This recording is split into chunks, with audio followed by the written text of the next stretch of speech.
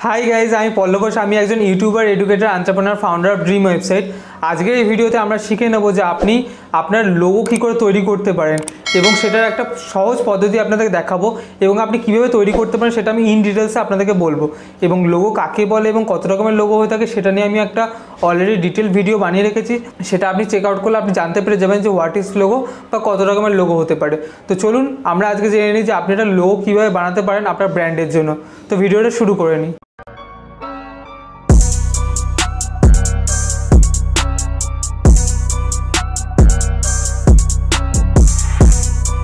আমি আপনাদের জন্য অলরেডি একটা মাইন্ড ম্যাপ তৈরি করে নিয়েছি এবং সেখানে লেখা রয়েছে মেকার লোগো, মানে আপনি আপনার লোগো বানান।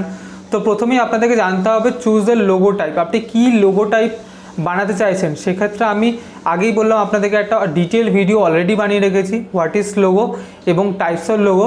সেখানে আপনি আজকে দেখতে পাবেন যে কত রকমের লোগো হতে পারে। এই ইমেজটা দেখলে আপনি আন্দাজ করতে পারছেন যে কত রকমের লোগো হতে পারে। সেটা আপনারা পুরো ডিটেল ভিডিওটা দেখে নিন, দেন আপনি বুঝতে পারবেন যে কত রকমের লোগো হতে পারে। এবং তারপরে কি হচ্ছে সিম্পল ডিজাইন রাখতে হবে এবং সিম্পল ডিজাইন রাখার জন্য আপনাকে ডিজাইনটা খুব সিম্পল রাখতে হবে যেরকম আপনাদের বললাম। এবং আপনি যে ওয়ার্ডটা লিখবেন, যে লেটারটা লিখবেন, সেটা 4টে থেকে 30টা লেটারের ভিতরে রাখার চেষ্টা করবেন। তার থেকে যদি বেশি বড় হয়ে যায় লোগোটা কিন্তু অনেক বড় হয়ে যাবে। তো সেক্ষেত্রে ওয়ার্ড লিমিট যেন এই কটার ভিতরে হতে পারে। আপনি 20টার কমের ভিতরে রাখার চেষ্টা করুন, সেটা হচ্ছে সবচেয়ে ভালো।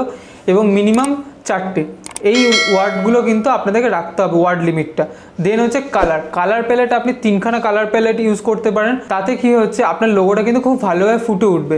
দেন হচ্ছে এফেক্ট আপনি একটা ইউজ করতে পারেন। 2D 3D যে এফেক্টগুলো হয় সেই এফেক্টগুলো আপনি একটা ইউজ করতে পারেন, তাহলে কিন্তু আপনার লোগোটা খুব সিম্পল হবে। এটা মাথায় রাখবেন যে সিম্পল যত লোগো করবেন তত কিন্তু মানুষের মনে রাখতে সুবিধা হবে। আপনি যত বেশি কমপ্লেক্স করে দেবেন আপনার লোগোটাকে, হয়তো আপনার ভালো লাগবে যে বেশি কমপ্লেক্স থাকলে যে না আমি প্রচুর ডিজাইন দিয়েছি, বাট আলটিমেটলি আপনি যদি সিম্পল যদি আপনার লোগো না করে থাকেন তাহলে কিন্তু আপনার লোগো কেউ মাথায় রাখবে না, আপনার কোনো কাস্টমারই আপনার লোগোটা কিন্তু মনে রাখতে পারবে না।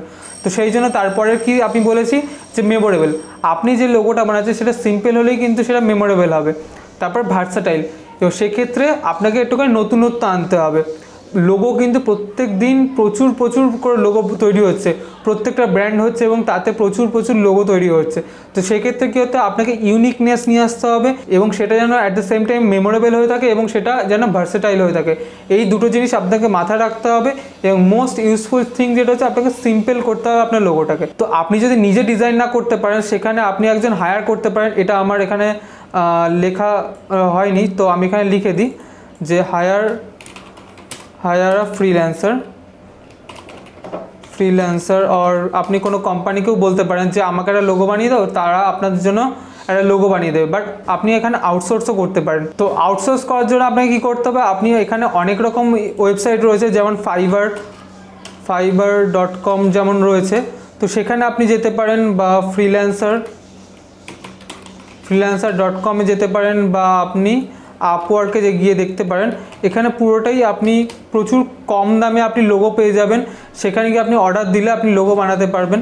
যেমন আমি ফাইবারে এসে গেছি এবং ফাইবারে এসে এখানে আমি যে গ্রাফিক ডিজাইনের ভিতরে আমরা লোগো দেখতে পাই লোগো ডিজাইন, তো লোগো ডিজাইনে আমরা দেখে নেবো যে এখানে আপনি কীরকম ধরনের লোগো পেতে পারেন। তো এখানে দেখুন আপনি 1000 থেকে 1500, এখানে অনেক বেশি 43,000। তো এখানে আপনি 1500, 1100, 1200 এরকম আপনি লোগো পেয়ে যাবেন। এবং এর থেকে কম দামে আরও পেয়ে যাবেন 700-800 টাকা। যদি এখানে এই দেখুন 700 টাকায় আপনি লোগো পেয়ে যাবেন। তো এইখান থেকে আপনি ডিটেলস সার্চ করতে পারেন। যেমন আমি এইটা খুঁজি, 3টে মডার্ন মিনিমালিস্টিক লোগো বানিয়ে দেবে তারা, তো সেটা আমরা দেখব। দেন আমরা এখানে একদম যেটা সবচেয়ে দামি ছিল সেটা একটা দেখি, যে এর মধ্যে দুটো ডিফারেন্স কী সেটা আমরা বুঝে নেব।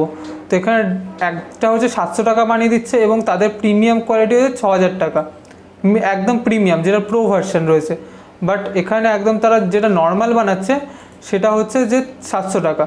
তো আমরা এখানে দেখে নিই যে এখানে তারা কী বানিয়ে দিচ্ছে, 3টে অসম লোগো, ফ্রি রিভিশন, যতবার রিভিশন চাইবেন ততবার রিভিশন করে দেবে।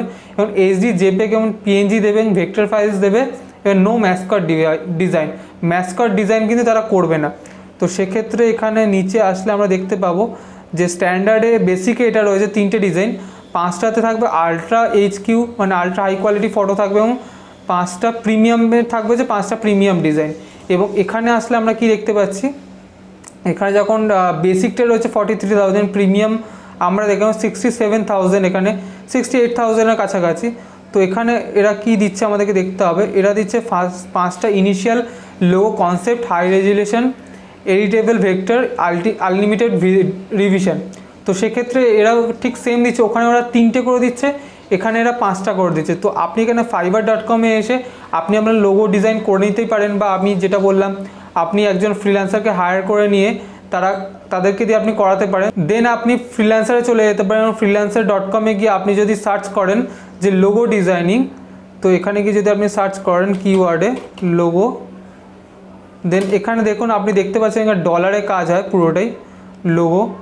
এখানে দেখুন build me a website $20 to $167। তো এখানে বিট দিতে হয়, তো আপনাকে বিট দিতে হবে।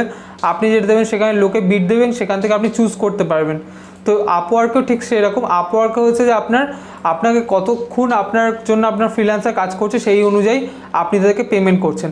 তো এখান দিয়ে আপনি ফ্রিল্যান্সার দিয়ে বা আপনি আপওয়ার্ক দিয়ে আপনি ঘন্টা বেসিসে কাজ করাতে পারেন, এবং ফাইবারে এসে আপনি একটা থোক টাকা দিয়ে মিনস 700 টাকা থেকে আপনি 1000, 1500, 2000 যেরকম আপনার বাজেট রয়েছে সেই রকম বাজেটে আপনি একটা আপনার সুন্দর লোগো তৈরি করে নিতে পারবেন। তো এরপরে আমরা দেখে নেব যে আপনি ফ্রিতে লোগো কীভাবে বানাতে পারেন, সেটা আমরা দেখে নেব।